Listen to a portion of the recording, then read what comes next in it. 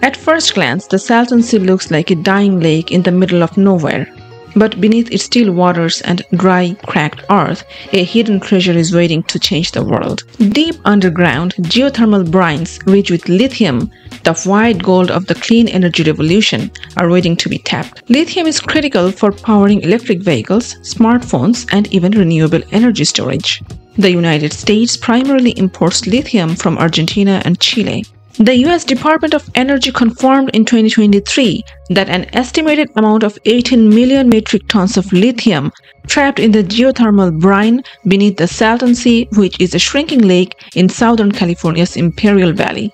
The monetary value of this lithium is estimated to be $540 billion.